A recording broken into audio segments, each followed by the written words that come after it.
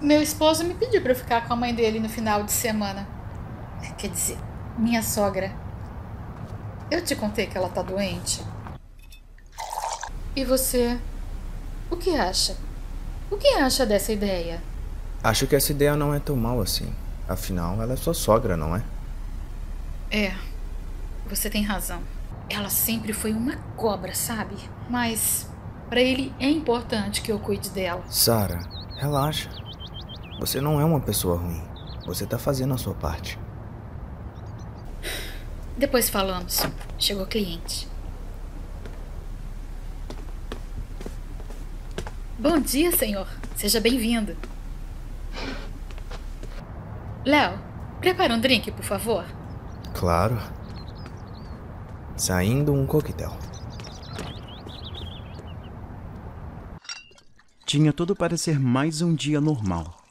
Mas normal não era bem o que definiria esse momento. Algo muito ruim estava para acontecer naquele dia tão comum. Às vezes, o perigo pode estar onde menos imaginamos. Muito bom dia, Sr. Neves. Olha, já tem um tempo que eu não vejo o senhor por aqui. Eu já tinha até feito uma aposta com a Sarah, falando que o senhor iria aparecer aqui hoje. Seja bem-vindo, senhor Neves. Eu vou ao banheiro e já volto. Muito obrigado pelo carinho, meninos. Vocês são sempre uns amores. Léo, eu vim aqui te fazer uma proposta. É sobre o trabalho. Surgiram novas oportunidades onde eu trabalho. Pensei em convidar você. Acho você um jovem tão dedicado. Sei que é o cara. Então, acho que chegou a hora de você largar esse bar e conseguir coisa melhor. É muita gentileza sua. Eu sempre quis sair desse bar, sabe? Na verdade, andei colocando alguns currículos e fiz uma entrevista. Mas infelizmente não foi dessa vez. Eu nem sei como agradecer o senhor por ter lembrado de mim, sério. Eu sempre procurei uma oportunidade quando vim pra cá, mas nunca encontrei. Eu fico feliz, garoto. Eu sei que eu fiz a escolha certa.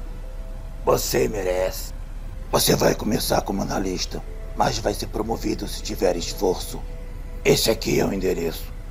Eu falo com você mais tarde. Preciso trabalhar agora. Se puder chegar umas 8 horas da noite seria melhor. Hoje eu estou atarefado. Olha, Sr. Neves, muito obrigado mesmo. Eu nem sei como agradecer. Eu vejo o senhor mais tarde, então. Olha, não agradeça. Por favor. Pessoas talentosas precisam de uma primeira chance. Você me entende? Se eu fosse você, eu comemorava. Bem, eu preciso ir agora. Te vejo mais tarde nesse endereço. Obrigado, senhor. Até mais, Léo. Tchau, senhor Neves. Nossa, ele já foi? Pois é. E me trouxe uma ótima notícia também. Sarah, ele me chamou pra trabalhar com ele. Finalmente eu vou conseguir alguma coisa na minha área. Você vai deixar o bar, certo?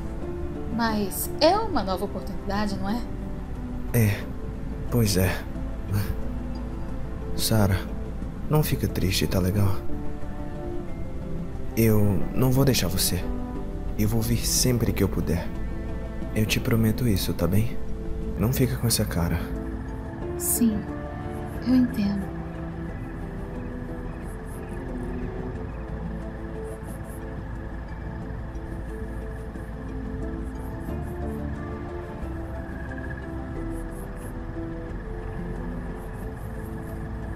E embora essa tenha sido uma promessa muito sincera, infelizmente, ela nunca seria realizada.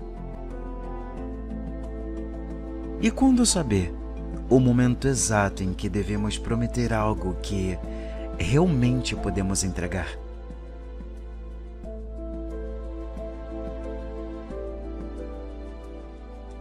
Isso pode ser um grande problema, mas infelizmente, por agora, esse era o menor de todos os problemas.